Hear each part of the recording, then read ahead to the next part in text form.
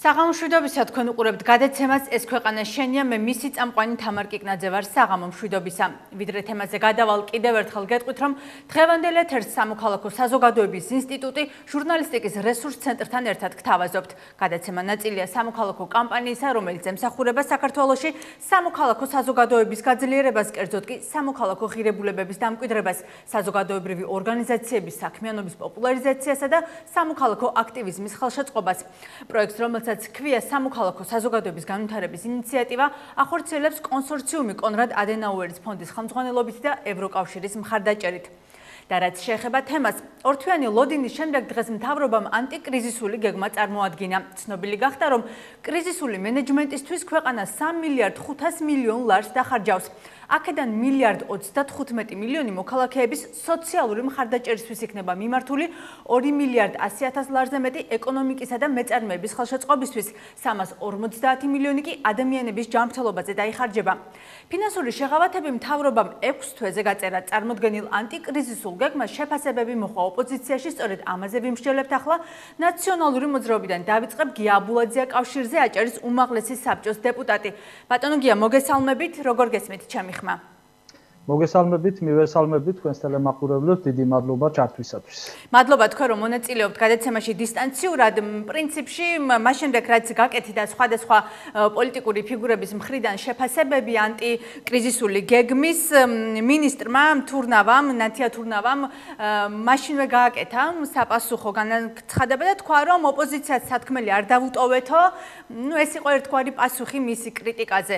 თქვენი მხრიდან როგორ აფასებთ ზოგადი შეფასებით რომ დავიწყოთ წარმოდგენილ გეგმას, რამდენად არის მორგებული იმ საჭიროებებზე, რომლებიც პანდემიის ფონზე ქვეყანაში გაჩნდა? კიდევ ერთხელ მოგესალმებით და მინდა აღვნიშნო, რომ ქალბატონ ნათიას განცხადება ძალიან არასერიოზულია. მან ეს პროგრამა უნდა წარმოუდგინოს საქართველოს მოსახლეობას და ვინმეზე პასუხის გასაცემად ან საკინკლაოდ კი არ უნდა წარმოადგინოს პროგრამა, ის უნდა ასახავდეს მოსახლეობის გამოწვევებს და აი ძალიან მარტივად გეტყვით, აქამდე ჩვენ გვითხრა გახარიას მთავრობამ, რომლებსაც გააჩნიათ 5, 10, 15, 20.000 ლარი ხელფასი, აი გეტყვით მაგალითად სახელმწიფო ელექტროსისტემის ხელმძღვანელს გააჩნია 28.000 ლარი ხელფასი, საპარტნიორო ფონდის ხელმძღვანელს 24.500 ლარი ხელფასი, რკინიგზის ხელმძღვანელს, რომელმაც გაკოტრებამდე მიიყვანა საქართველოს რკინიგზა 17.500 ლარი აქვს ხელფასი, სემეკის ხელმძღვანელს 12.600 ლარი აქვს, რომელმაც მაღალი ტარიფი დაგვიწეს, ასე ვთქვათ, ელექტროენერგიაზე. CSKO-ს თავმჯდომარეს, რომელიც ყველა არჩევნებს გვიყალბებს და უკანონებს ქართულ ოცნებას 12.500 ლარი აქვს ხელფასი, ნავთობისა და გაზის კორპორაციას ხელმძღვანელს 14.500 ლარი აქვს ხელფასი. ჩვენ აქამდე გვეუბნებოდა ხელისუფლება, რომ იცი რა, ჩვენ დავზოგავთ აი ამ ხარჯებს, ბიუროკრატიის ხარჯებს და ეს თანხები მოხმარდებოდა მოსახლეობის პრობლემების გადაწყვეტას. დღეს არც ერთი სიტყვა არ დაუწრავთ, რომ ეს ბიუროკრატიის ხარჯები შეამცირეს თუ არა. ისევ ექნებათ 28.000, 20.000, 15.000 ხელფასი თუ არ ექნებათ. ამაზე გაქვთ ჩემ პასუხი და მეორე, როდესაც გვითხრეს, რომ ჩვენი მოსახლეობის დიდი ნაწილი მიიღებდა მაგალითად ბუნებრივი აირის მოხმარების დაფინანსებას, აჭარის მოსახლეობის 60%-ს არ გააჩნია ბუნებრივი აირი შეყვანილი ამ ცენტრალიზებული ფონდით. ეგრეთ წოდებული ბალონებს სარგებლობს მოსახლეობის 60%. ამ მოსახლეობას რო დაპირდნენ, რომ მათ დაუფინანსებდნენ ბუნებრივ აირს, დაუფინანსეს პასუხი გასცენა მოსახლეობას. და მეორედ, ვინც იქნება ქართული ოცნებიდან, აი ძალიან მინდა გთხოვოთ, რომ დაასახელოს სტუდიაში მას რამდენი აქვს ხელფასი. და ის ხომ არ არის იმის სტოლი, რასაც სპირდებიან ყოველთვიურად მოსახლეობას რომ მოგცემთ, ანუ 200 ლარს სპირდებიან მოსახლეობას, რომელიც შიმშილობს დაუგროვდა აი ამ 2 თვის თუ 3 თვის განმავლობაში დავალიანებები და ხვალ როგორ იცხოვრებს. არის მას ეუბნებიან, რომ იცი რა, შენ უნდა იცხოვრო 200 ლარა, თურმე და აი ყველაფერი გაგვიკეთა. ნათია თურმნავამ, თურმე რომელსაც რამდენიმე 1000 აქვს ხელფასი და ბატონო გია, მინდა გთხოვოთ, რომ ვინც იქნება ქართული ოცნებიდან დაასახელოს მისი ხელფასი რამდენია ყოველთვიური და ის მზად არის თუ არა დათმოს სამსახურეობრივი ავტომანქანა, შეიმციროს ხელფასი. მაგალითად, უმაღლეს საბჭოსთან დავიწყოთ, ვინც იქნება, არ ვიცი, ყოველ შემთხვევაში ქართული ოცნების გუნდიდან წარმოდგენილი, მზად არის თუ არა აქტიურად დაიწყოს, რომ ეს საბიუჯეტო ხარჯების შემცირება დაიწყოს უმაღლეს საბჭოსთან. არც ერთ მანქანა არ დარჩეს უმაღლეს საბჭოს ბალანსზე გარდა რა თქმა უნდა ხელმძღვანელია ხა უმაღლეს საბჭოს თავმჯდომარეს უნდა ყავდეს აი ამის გარდა მე ვერ ვხედავ საჭიროებას რომ უმაღლეს საბჭოს რომელიმე წევრს ან თანამშრომელს ყავდეს სამსახურეობრივი ავტომანქანა შეიმცირონ ხელფასები და გონს უნდა მოეგონ მოსახლეობას კი არ უნდა ესაუბრო 200 ლარი იკმარე უნდა თქვა რომ იცი რა მე მოვიკელი ამდენი აი ცოტა შეწუხდნენ ზედმეტი კომფორტის ზონიდან გამოვიდნენ და რეალობა აღიქვა რაც არის დღეს ქვეყანაში და მე მოსახლეობა გაუგებს იცი რა დღეს მოსახლეობა ვერ გაუგებს ამ ადამიანებს რომელსაც 15000 ლარი აქვს ხელფასი რომ შენ იცხოვრე 200 ლარად ეს აბსოლუტურად აუხსნელია და მე მოსახლეობის ძალიან დიდ ნაწილს რომელიც არის თვით დასაქმებული იმას ეუბნებია რომ 300 ლარად უნდა იცხოვრო 6 თვის განმავლობაში და დამისამართე რომ ეს 300 ლარი გადმოგწევ ანუ თვეში 50 ლარს პირდებიან აი ასეთ ადამიანებს და ესეთი ადამიანები 850,000 საქართველოს მოსახლეობის ამიტომ გარდა ამისა როცა ამბობენ რომ ბიზნესისთვის ხარს დაუჭერთ და 750 ლარამდე საშემოსავლოს გადასახადისაგან გათავისუფლებიდან და ასე ვთქვათ 1500 ლარამდე 750 ლარის ოდენობამდე გამოიქვეითება. ამით ერთადერთი ხდება манипуляცია რომ მაგალითად ვისაც ექნება 1000 ლარზე მეტი შემოსავალი და იმუშავებს კომპანიაში გააფორმებენ ორ ადამიანს და ამით უბრალოდ სტატისტიკას გაიუმჯობესებენ რომ თითქოს დასაქმებულთა რაოდენობა არ შემცირდა. არა და რეალურად იქნება შესაძლებელია ერთ სამუშაო ადგილზე ვიღაცა კომპანიაში რომ ღებულობდა სიტყვაზე 1500 ლარს ის მის ოჯახის წევრს გააფორმებინებს კიდე კომპანიის ხელმძღვანელს და ნუ ორი დასაქმებულია გამიგეთ ანა და ამითაც ანუ იტყვიან შენ მოგვიყვანებენ სტატისტიკას რომ იცი რა ბედნიერად ცხოვრობთ და დასაქმებულებიც კი შევინარჩუნეთ ამიტომ რა თქმა უნდა არუშილოვკები რომ დაიჭირეს ხელში და მოსახლეობა გამოკეტეს საცხოვრებელ სახლებში მშიერი და თვითონ ნარუშილოვკები ეგრეთ წოდებული საშვები დაირიგეს აუხსნან მოსახლეობას აი როცა ქონდათ ეს საშვები რა გაუკეთეს ხალხს გასაგებია ბატონო გია ერთი ნათელია რასაც თქვენ საუბრობთ რატომ მიიღეს მათ ეს საშვები კითხავთ ბატონო გია და გააგრძელეთ აუცილებლად ანუ თქვენ გავიგეთ და გასაგებია თქვენი პოზიცია რომ მეტი თანხების მობილიზება შეეძლო და უკეთესად მეტი მასშტაბის დახმარება გაეწია მოსახლეობისთვის სოციალური კუთხით ვგულისხმობ აი თუ გაქვთ შენიშვნები აი იმ მიმართულებით რომ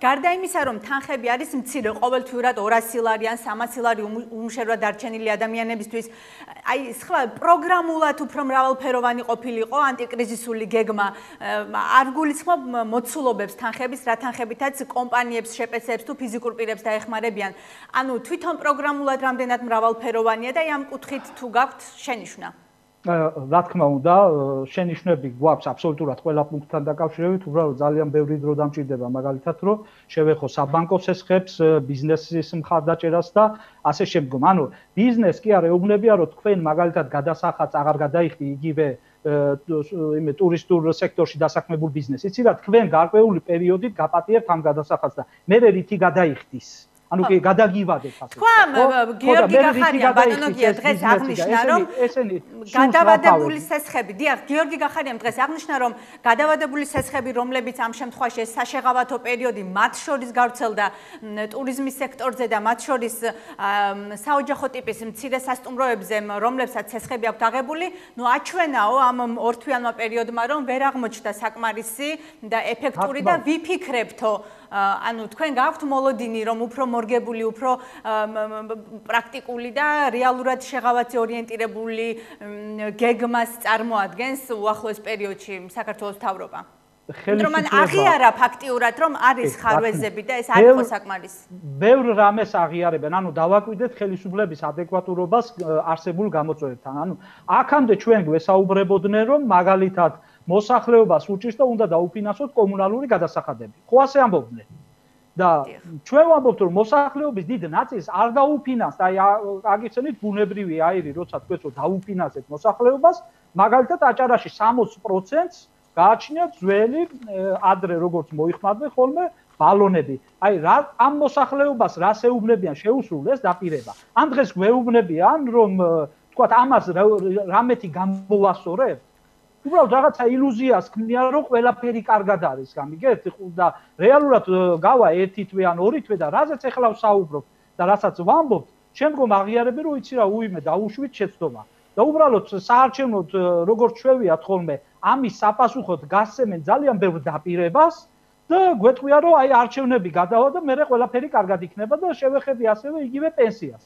პენსიონერებზე უწერიათ რომ აი 20-25 ლარით გაიზრდება პენსია. აი ეს 25 ლარი უკვე ამოუღეს პენსიონერებს ჯიბიდან, იმიტომ რომ როცა დაპირდნენ პენსიის და მაშინ დოლარის კურსი ლართან მიმართებაში იყო 2 ლარი და 70 თეთრი. დღეს არის 3 ლარი და 20 თეთრი, რომელიც შესაძლოა უფრო წინ წავიდეს და უფრო გაუფასოდეს, ხო? ანუ ეს რასაც ეუბნებია რომ თქვენ მოგიმატებთ პენსიას უკვე ამოუღეს ჯიბიდან და უბრალოდ რამდენ ქაღალდს აი კუპონი გახსოვთ ალბათ მილიონებზე გავიდა ბოლოს, ხო? მეტის დაპირებაში კი არ არის საქმე. რამდენად წყიდველუნარიანია, რასაც ვაძლევთ ჩვენს მოსახლეობას, ხო? ეს არის მნიშვნელოვანი და ეხლა 1000 ლარი რო დაპირდნენ პენსია და თუ ლარის კურსი იქნება 2000 ლარი 1 დოლართან მიმართებაში რა დაპირება არის და რა შესრულება არის ეგა, ხო? ჩვენ ქაღალდების რაოდენობა კი არ გვინდა. ჩვენ გვინდა ვალუტა, რომელთაც მოსახლეობა შეიძენს პროდუქტს, შეიძენს მედიკამენტებს, რომელიც გაძვით და ასე შემდეგ. გასაგებია ბატონო გია. ერთ-ერთს კითხავთ, ვიდრე დაგემშვიდობებით ბატონო გია, აი აჭარის შემთხვევაში ავტონომიური რესპუბლიკა არის, აჭარის მთავრობის თავმჯდომარეს, აჭარის მთავრობას ადგილობრივს თუ შეუძლია და როგორ წარმოგიდგენია თქვენ რა ფორმით შეიძლება გაამდიდროს ჩვენი რეგიონისთვის, ადგილობრივი მოსახლეობისთვის ეს საშეღავათო პროგრამები, რა შეიძლება შესთავაზოს, რაც გაუმჯობესებს რეგიონში ეკონომიკურ მდგომარეობას მოსახლეობის ამ პანდემიის ფონზე. და თუ გაქვთ ამის მოლოდინები? ჩვენ მაგალითად ნაციონალურ მოძრაობას გვაქვს უკვე შემუშავებული კონკრეტული გეგმა, ძალიან სწრაფად რა უნდა გაკეთდეს, რომ შევინარჩუნოთ სამუშაო ადგილებიც და მოსახლეობის მდგომარეობა გაუმჯობესდეს. ჩვენ მზად ვართ დავიწყოთ კონსულტაციები, წარუდგინოთ ჩვენი გეგმა, თუნდაც თუ არ უნდა ღია ფორმით, ასე ვთქვათ, ეს შეიძლება იყოს დახურული ფორმით, იმიტომ რომ ეს ქვეყანა და ეს რეგიონი ქართული ოცნების და ბიძინა ივანიშვილის კი არ არის. ყველა ჩვენთაგანისაა, ჩვენი მოსახლეობისაა. ამიტომ ჩვენ მზად ვართ ნებისმიერ ფორმატში, თუ გინდათ იმისთვისაც მზად ვართ, რომ რასაც ჩვენ წარუდგენთ გეგმას, არ ვიტყვით, რომ ჩვენ ვართ ამის ავტორი, თვითონ თქვან, რომ აი ჩვენ ვართ თითქოს თვითონ არიან, ოღონდაც კი გაკეთეს. ჩვენი ამოცანა ამ შემთხვევაში არის, რომ აი ეს კრიზისი დაიძლიოს და მაქსიმალურად შევეცადოთ, რომ არ იყოს მტკივნეული მოსახლეობისთვის. ამიტომ ჩვენ მზად ვართ და ეხლავე პირდაპირ ეთერით მინდა მოუწოდო მათ, რომ დროულად დაიწყონ კონსულტაციები და წარმოდგენილი იქნას ისეთი ბიუჯეტი, რომელიც ასახავს მოსახლეობის პრობლემების დაძლევას. იმიტომ რომ ძალიან რთულ მდგომარეობაშია მოსახლეობა, არ შეიძლება კაბინეტებიდან ესაუბრებოდნენ მოსახლეობას, უნდა გავიდნენ კაბინეტებიდან, შეხვდნენ, იმიტომ რომ ჩვენ ასეულობით ოჯახში მივედით, რომელმაც დაგვირეკა, მათ ჰქონდათ ნორმალური შრომის ანაზღაურება და ოჯახებს არჩენდნენ და დღეს უკიდურესად უჭირთ, ანუ პროდუქტს ვერ ყიდულობდნენ. ასეთ ასეულობით ოჯახში მივედით ჩვენ მაგალითად ნაციონალური მოძრაობის წარმომადგენელმა, უმაღლეს საბჭოს დეპუტატებმა და საკრებულოების წევრებმა და ასე შემდეგ, ხო? ასეთი არის ასეულობით უკვე ეს ოჯახები და თუ არ გავიდნენ და უბრალოდ კაბინეტებიდან ილაპარაკეს, რომ 200 ლარი არის საკმარისი, რომ ბედნიერად იცხოვრო, ეს არის ძალიან დიდი ცინიზმი და შეურაცხყოფა მოსახლეობის. ამიტომ მე მათ მოუწოდებ თანამშრომლობისაკენ და აი ხვალ თუნდაც მზად ვართ, ან რა ვიცი, ნებისმიერ დროს შევხვდეთ მათ და ჩვენი გეგმა წარუდგინოთ. მადლობა ბატონო გია, მე დარწმუნებული ვარ, რომ ამ სტუდიაში ამ თემებზე არაერთხელ ვისაუბრებთ კიდევ. ქართული ოცნებიდან დაასახელოს თავისი ხელფასი სტუდიაში და თქვას, რომ მზად არის თუ არა დატოვოს თავისი სამსახურეობრივი ამ ავტომანქანა, თქვას უარი, აი ამ საწვავის ხარჯებზე, ავტომანქანის ხარჯებზე და მზად არის თუ არა ბატონო გია თქვენი პოზიცია ბიუჯეტი, სადაც ასეთი ხარჯები არ იქნება და ერთანხები მოხმარდება მოსახლეობას და საკმარისი არის თუ კეთილი, მადლობა ბატონო გია გადაცემაში მონაწილეობისთვის. მე ირაკლი კუპრაძე, ლელო საქართველოსთვის უნდა შემომიერთდეს რამდენიმე წუთში ამ სტუდიაში დისტანციურად. მანამდე სწორედ იმ რამდენიმე სიახლის შესახებ გაგაცნობთ ინფორმაციას, რომელიც ანტიკრიზისულ გეგმას უკავშირდება. პრემიერ-მინისტრის განცხადებით სახელმწიფო 600 ლარით დაეხმარება ოჯახებს, რომელთა სოციალური სარეიტინგო ქულა 65,000-დან 100,000-მდეა. ხელისუფლება 600 ლარით დაეხმარება ოჯახებს, რომელთა სოციალური სარეიტინგო ქულა ასევე 0-დან 100,000-მდეა და 3 და მეტი 16 წლამდე ასაკის შვილი ჰყავთ. გახარიას განმარტებით 6 თვით 600 ლარიან დახმარებას მიიღებენ შეზღუდული და მკვეთრად გამოხატული შეზღუდული შესაძლებლობის მქონე პირებიც. ასევე თვით დასაქმებულ მოქალაქეებს საქართველოს პრემიერ-მინისტრის განცხადებით 6 თვის განმავლობაში საშემოსავლო გადახდის ნაწილში კომპანიებისთვის, რომლებიც სამუშაო ადგილებს შეინარჩუნებენ, სუბსიდირება განხორციელდება. ყველა ის კომპანია, რომელშიც შენარჩუნდება თითოეული სამუშაო ადგილი 6 თვის განმავლობაში 750 ლარამდე ხელფასის თვალსაზრისით მიიღებს სრულ სუბსიდირებას საშემოსავლო გადახდის ნაწილში. იგივე სახის სუბსიდირებას 750 ლარის ანგარიშით მიიღებს ყველა სამუშაო ადგილი, რომელიც არის შენარჩუნებული და არის 150 ლარამდე. ფაქტობრივად ჩვენ ამით ვეხმარებით როგორც საქართველოს მოქალაქეს, ასევე მეწარმეს, რომ ამით შეინარჩუნოს სამუშაო ადგილი, ხოლო ჩვენმა მოქალაქემ ხელფასი და შემოსავალი განაცხადა დღეს გიორგი გახარიამ და როგორც მატყობინებენ ირაკლი კუპრაძეა კონტაქტზე. ირაკლი, საღამომშვიდობისა. საღამომშვიდობის. მადლობა რომ გამონახეთ დრო და გვერთვები გადაცემაში. ცხადია, ანტიკრიზისული გეგმის ირგვლივ მინდა ისაუბრო. პირველი, როგორია შენი, როგორც ერთი წევრის, ერთი ოპონენტის შეფასება წარმოდგენილი გეგმის და ზოგადად ლელოში, როგორ აფასებთ, რამდენად არის ოპტიმალური ის გეგმა დღესდღეობით ჩვენი ქვეყნისთვის, რომელზეც პრემიერმა თითქმის 1 საათის განმავლობაში ისაუბრა პრეზენტაციაზე. მოგესალმებით კიდევ ერთხელ, მივესალმები თქვენს მსმენელს და მაყურებელს. ის გეგმა, რაც დღეს წარადგინა ქართულმა ოცნებამ და პრემიერმა გახარიამ, არის კიდევ არასისტემური, არის ნაწყვეტ შეკოწიწებული რამდენიმე იდეისგან, რომელიც არ არის არც ეკონომიკურად დათვლილი, მათ შორის არ არის იმ ყველაზე გაჭირვებული, ღარიბი, უმძიმეს მდგომარეობაში ჩავარდნილი მოსახლეობის ინტერესები გათვალისწინებული. მაშინ როცა ქართულ ეკონომიკაში 40% არის არაფორმალურად დასაქმებული ადამიანები, შეუძლებელია ჩვენ სხვა სტრატეგიებზე ვსაუბრობენ, როგორ შეიძლება დავაიდენტიფიციროთ ეს ჯგუფი ხალხისა, რომელსაც არც ხელშეკრულება გააჩნია, პარალელურად არც დამსაქმებელი არანაირად არ აღიარებს, რომ ის არ ღვევდა კანონს და არაფორმალურად ყავდა დასაქმებული კონკრეტული პირი, არ იხდიდა გადასახადებს სახელმწიფოს ბიუჯეტში. ჩვენ ვხედავთ, რომ მაქსიმალურად არის გაწერილი ვადა 6 თვეზე და მინიმალურ დახმარებებზეა საუბარი, ეს არის 100 ლარი და 200 ლარი, ისინი სპეკულაციურად საუბრობდნენ 600 ლარზე და 1200 ლარზე, თუმცა ნამდვილად ეს არის 6 თვეზე გაწერილი პროცესი, 6 თვის განმავლობაში 600 ლარი არის თვეში 100 ლარი, რაც შეიძლება ითქვას, რომ სამარცხვინო და ცოტათი არ იყოს შეურაცხყოფელიც შეიძლება იყოს იმ ადამიანებისთვის, რომლებიც დღეს ებრძვიან შიმშილს.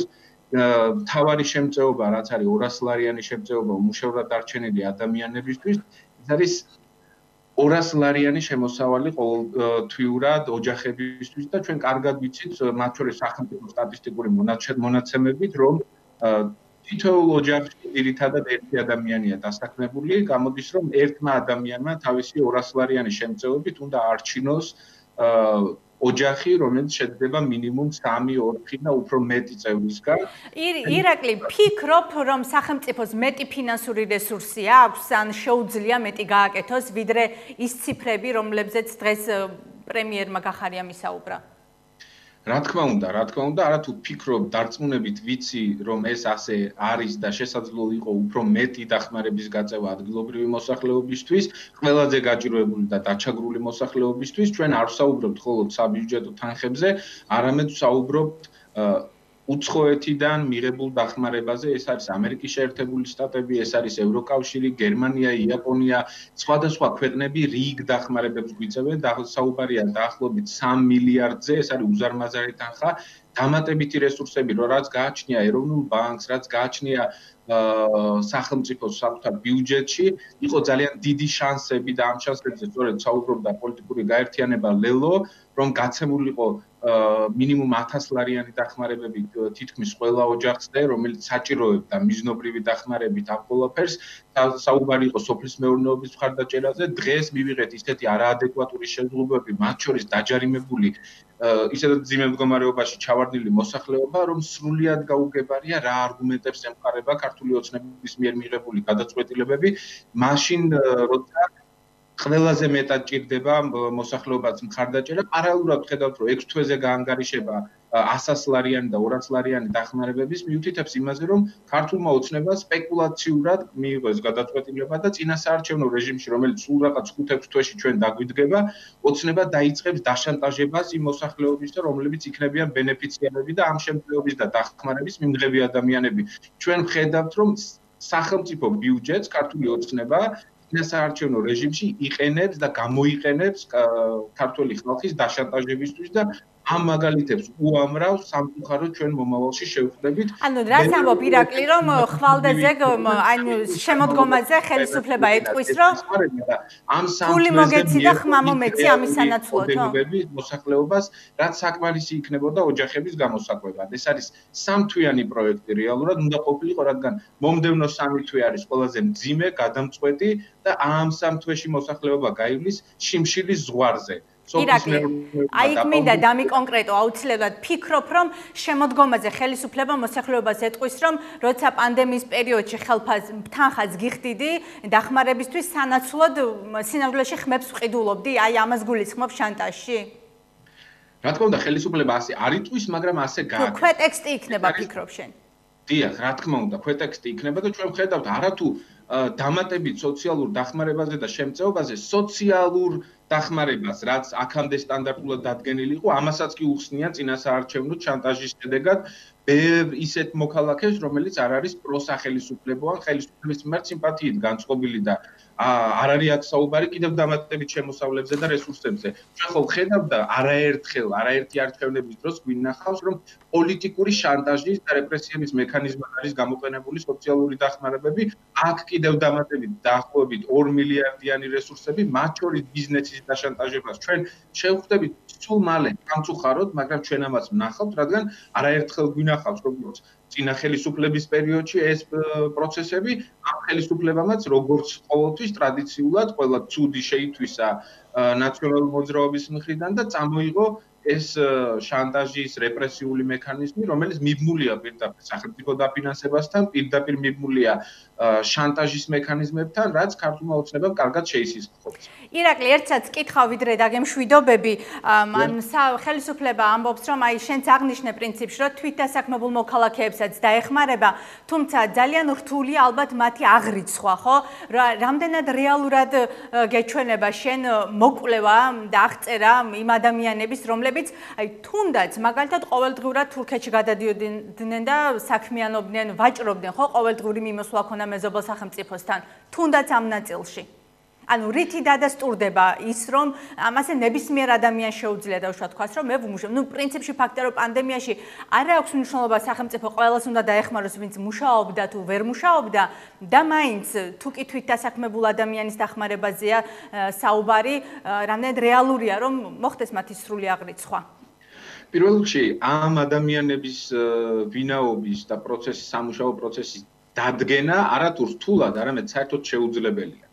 შეუძლებელია რატომ? შეუძლებელია იმიტომ, რომ თვით დასაქმებული ადამიანი, რომელსაც არაფორმალურად დასაქმებულს ვეძახით, ის არ არის გაფორმებული კონკრეტულ სამსახურში, არ იღებს სახელფასო განაზღაურებას ან ბარათით, ან ჩარიცხვით, ან თუნდაც ხელზე, მას არ გააჩნია არანაირი მტკიცებულება. შესაბამისად, ის ვერ დაამტკიცებს, რომ მუშაობდა სხვადასხვა სივრცეში, ამაში არ შეუწყობენ მათ შორის ხელს მეწარმეები, რომლებსაც მაშინ დახმარების სანაცვლოდ მოუწევთ აღიარება იმისა, რომ ისინი მალავდნენ გადასახადებს, ყავდათ არაფორმალურად დასაქმებული ადამიანები.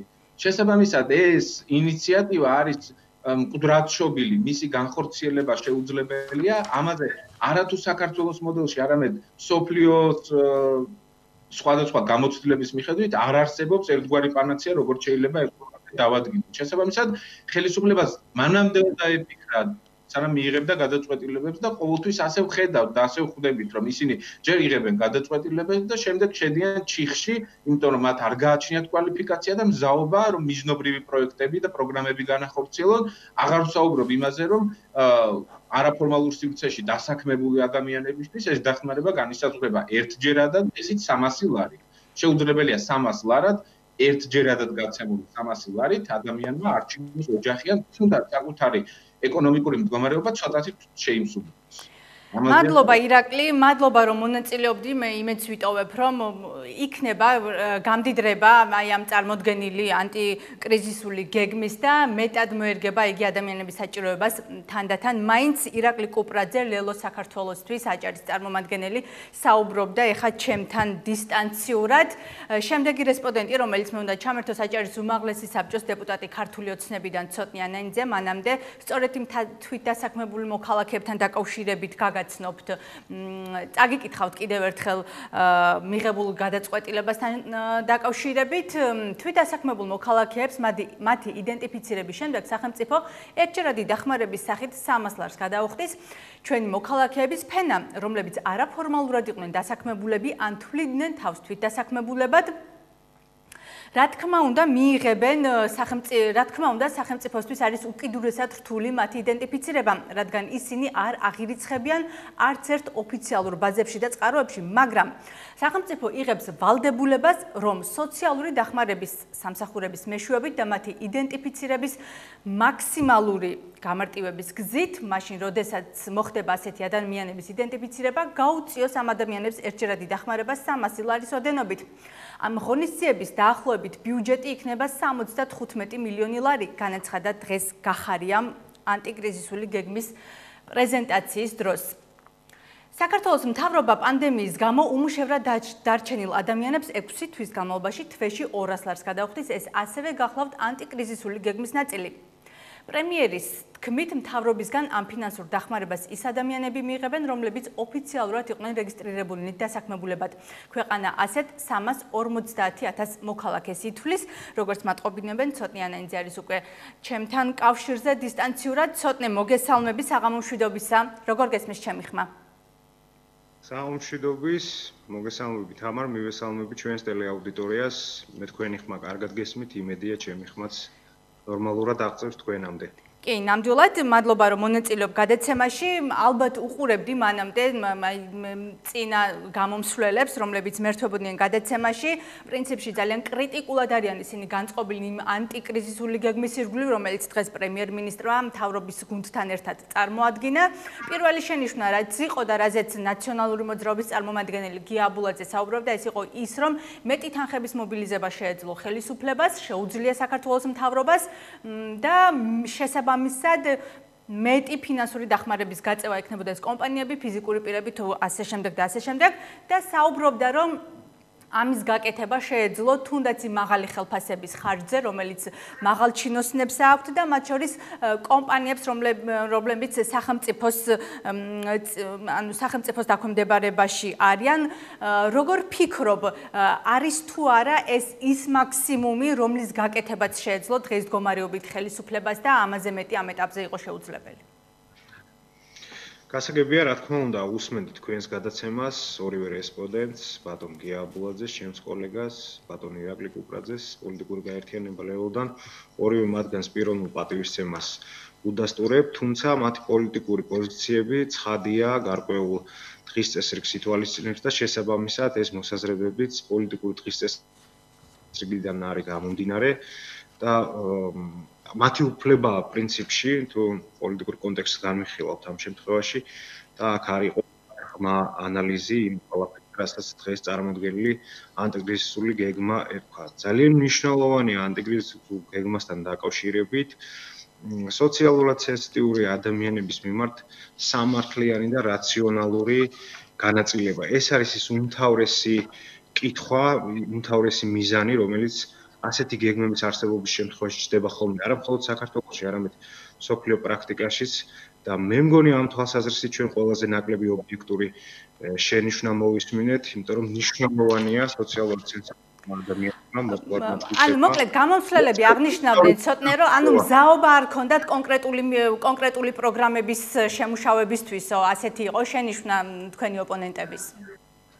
და თავიდანვე იყო მკვდრად შობილი გეგმა. თქვენიცი და მოსახლეობამაც იცის ძალიან კარგად, რომლებიც უმეტესი ნაწილი ეხა სოციალური დისტანცირების რეკომენდაციას იცავს და სახლში იმყოფება და ადევნებს ახალ ამბებს მასობრივად თვალყურს, რომ რამდენიმე დღით ადრე დაანონსა ხელისუფლებამ ანტიკრიზისული გეგმის წარმოდგენა და ამ წარმოდგენას შემუშავებას ბუნებრივია სპეციალისტების, ეკონომისტების სრული ჩართულობა უძღოდა.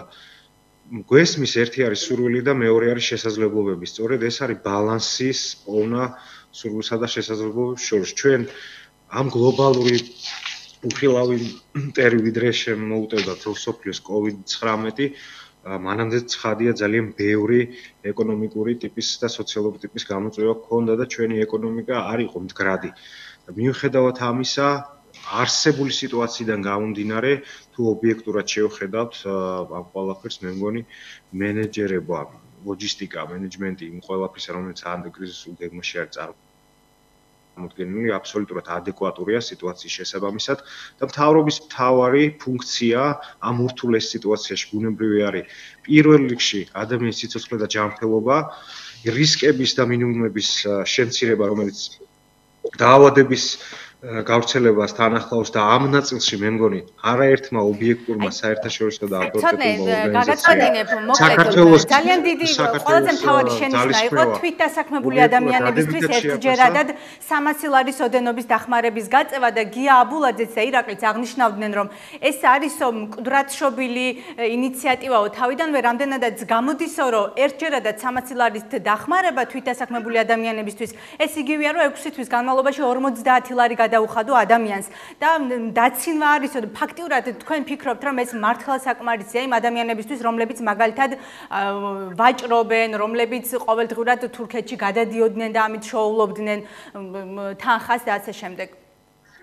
თუ შევხედავთ რეალურად, რა თქმა უნდა, ძალიან კარგი იქნებოდა და ყველას ამის სურვილი ექნებოდა მით უფრო ხელისუფლებას, რომელიც პასუხისმგებელია სახელმწიფოს მართვაზე, რომ ეს სახსრები ყოფილიყო, ნიშნული ყოფილიყო ბევრად მაღლა, ვიდრე არსებული. თუმცა არ შეიძლება ამ ყველაფერს დაცინვა ეწოდოს, რომ ძალიან მნიშვნელოვანია თითოეული თეთრი თითოეული ლარი ასეთ მდგომარეობაში და ამაზე ალბათ თითოეული საქართველოს მოქალაქის წევრი მოქალაქე დაგვეთანხმება და რაც შეეხება თვითდასაქმებულების თემას, მე თქვენს რესპონდენტებს უსმენდი, იდენტიფიცირების საკითხში იყო გარკვეული ტიპის კითხვები და ამასთან დაკავშირებით დღეს ბრიფინგზე პრემიერმა გახარია, მე მგონი ძალიან ცხადად გასცა პასუხი ამ ყველაფერზე, ნათქვათ, რომ შესაძლებელია ეს გარკვეული ტიპის წერილობითი დადასტურებითაც კი მოხდეს და ეს გარკვეული ტიპის სელექციას თავიდან აცილებს, ვინაიდან ყველა არის ამ პროცესში ჩართული, ყველასთვის არის ეს პრობლემა და ეხლა ძალიან მნიშვნელოვანია. ცოტა აუცილებლად უნდა გკითხო და გთხოვ შეფასება ადამიანის პრობლემას უნდა როგორც პროგრამულად, ასევე ადამიანური, ჰუმანური სოლიდარობის თვალსაზრისით მოხდეს მათი გვერდით დგომა და ვთვლი, რომ ამ ტიპის ოპონირების ნაწილი მე კი არ ვითხოვ, რომ ოპოზიცია რაღაცა მორატორიუმის რეჟიმში უნდა იყოს ამ საკითხთან დაკავშირებით. არა, თუ სიტუაციაშიც ბუნებრივია ოპოზიცია უნდა იყოს თავისი წესრიგის მიმყოლი, თუმცა კიდევ ერთხელ ვამბობ, რომ დღეს ეს შეფასებები არის თავიდან ბოლომდე გამომდინარე იმ დღის წესრიგიდან, რაც აქვს ოპოზიციას საარჩევნო მაგრამ ცოტა აუცილებლად უნდა გითხო, რაზეც ირაკლი მისაუბრა კუპრაძემ ლელოდან. ესეც არის საერთაშორისო პრაქტიკა, თამარ 6 თვე ძალიან მნიშვნელოვანია, იმიტომ რომ საკმაოდ სკანდალური განცხადება გააკეთა ირაკლი კუპრაძემ ლელო საქართველოსთვის პოლიტიკური პლატფორმიდან ეკონომიკური თვალსაზრისით ძალიან ხო კითხავ და მიპასუხე. ხანგრძლივობა დროის განმავლობაში და შესაბამისად ეხლა თქვენ იცით რომ საარჩევნო თვალსაზრისით საქართველოს რამდენად დიდი ინტერესი აქვს საერთაშორისო საზოგადოების წინასაარჩევნოდ გამოიყენებს ამ დახმარებასო ხელისუფლებაო მოსახლეობის შანტაჟისთვისო აღნიშნა ირაკლი კუპრაძემ, იმიტომ რომ როდესაც თანხები რომელსაც ახლა გასცემს ამის სანაცვლოდ შემოდგომაზე მივიღებთ რეალობას, რომ ამის სანაცვლოდ ისინი მოითხოვენ ხმებს. ანუ აი ამ პოლიტიკურ ნაწილში რა იქნება თქვენი პასუხი, შენი და ან გუნდის პასუხი მთლიანად ქართული ოცნების ამ შემთხვევაში აი ამ საკმაოდ სკანდალური და ხმამაღალი განცხადებაა.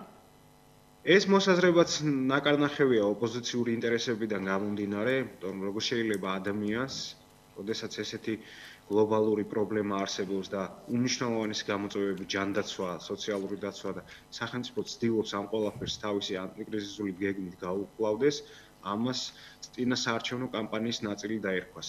თქვენ გონიათ, რომ 21 საუკუნეში მაშინ როცა საარჩევნო სისტემასთან დაკავშირებით თქვენ იცით, რომ საერთაშორისო საზოგადოების თანამეგობრობის ინტერესი იყო უდიდესი საქართველოს საარჩევნო სისტემას გულისხმობ და ბოლო პერიოდში გარკვეული მნიშვნელოვანი შეთანხმება შედგა ამ საკითხთან დაკავშირებით დიპლომატების თანამონაწილეობით, კომპრომისი ოპოზიციასა და ხელისუფლებას შორის და ეს ინტერესი ცხადია იქნება როგორც საარჩევნო კამპანიის ფარგლებში, ასევე კენჭისყრის ფარგლებში. კარგი, ცოტნე და ბოლოს კითხავ, ვიდრე დაგემშვიდობებით, ძალიან გადავაჭარბეთ დროს. ბოლოს კითხავ აჭარის რეგიონთან მიმართებით, ის აუცილებელი მინიმუმი და ამაზე თავრობის ხელმძღვანელიც საუბრობდა. ჩვენ ობიექტურად უყურებთ, რომ ის ტიპის შენიშვნები, რომ რეკომენდაციები, რომ რა თქმა უნდა მნიშვნელოვანი იქნებოდა, რა თქმა უნდა კარგი იქნებოდა, უფრო მეტი რაოდენობის თანხა, ეს 2-4 აქსიომაა და ამას მე მგონი განხილვა არ ცოტნე, ანუ ველოდოთ უნდა თუ არა და ელოდებით თუ არა უმაღლეს საბჭოში კანონმდებლები რეგიონის სამთავრობო გუნდიდან რაიმე დამატებით შეღავათებს მოსახლეობისთვის, ანუ აჭარაში მინისტრთა კაბინეტს მთავრობის ხელმძღვანელისგან თუ ითხოვთ რაღაც დამატებით საშეღავათო პროგრამებს, რითაც შეიძლება რეგიონის მოსახლეობა მისარგებლოს და დაგემშვიდობები. რა თქმა უნდა, მთავრობა მუშაობს ამ მიმართულებით. თქვენ იცით, რომ სარეზერვო ფონდიდან აჭარის მთავრობის სარეზერვო ფონდიდან იქნა გარკვეული თანხა გამოყოფილი, რაც 7000 ოჯახს მოხმარდა ბოლო დღეების განმავლობაში. ასევე იცით ის გადაწყვეტილება, რომელიც უმრავლესობამ მიიღო მისთა კაბინეტმა, მათ შორის ჩვენ უმრავლესობის წევრებმა COVID-თან ბრძოლის წინააღმდეგ ფონდში ხელფასის 1/3 გადაურიცხეთ და შემდეგ თვეებშიც იქნება მსგავსი ტიპის გადაწყვეტილებები. ასევე არის საუბარი ბიუჯეტის კორექტირებაზე და ამასთან დაკავშირებით უახლოეს მომავალში იქნება ცხადია განხილვა, იქნება წარმოდგენა, კონკრეტული პარამეტრები, ციფრები, რომელიც ბუნებრივია სიტუაციიდან გამომდინარე იქნება მორგებული იმ გამოწვევებზე, რა გამოწვევებიც აქვს საქართველოს, ჩვენს რეგიონს და მოსახლეობას. ეხლა ძალიან მნიშვნელოვანია, დიდი მადლობა, დაგემშვიდობები. ყველა იმ იარაღის ამოქმედება, რომელიც გვაქვს სოფლიო ჯანდაცვის ორგანიზაციიდან COVID-19-ის წინააღმდეგ და ასევე შევძლოთ სოციალური სტაბილურობა და ეკონომიკის დრადობის შენარჩუნება და ყველა ეს კომპონენტი იდეა, მე მგონი ბატონმა ირაკლი კუპრაძემ ახსენა ეს სიტყვა, თუ სწორად დაუჭირე, იდეა, რომელიც ეკონომიკურ ხასს და სოციალურ ხასს ეფუძნება, სწორედ ეს იდეებია წარმოჩენილი და ამ იდეების კონცეფციაზე და ლაიტმოტივზე დგას დღევანდელი ანტიკრიზისული გეგმა, რომელსაც საქართველოს მადლობა, ცოტნე მადლობა დიდი, ჩვენ სხვა დროს სხვა ეთერშიც მოგვიწევს ამ თემების ირგვლივ საუბარი და ეს თანხები ცხადია მიდის მოსახლეობასთან და არა რაღაცა კომფორტის ან პარტიული ინსტიტუტების გაძლიერებაზე. კეთილი, მადლობა ცოტნე, დიდი მადლობა რომ მიიღე მონაწილეობა გადაცემაში. დაგემშვიდობები და მე მაყურებელს ვეთქვი რომ სულ რამდენიმე წუთში რეკლამის შემდეგ გავაგრძელებთ საუბარს და გველოდეთ არ გადართოთ.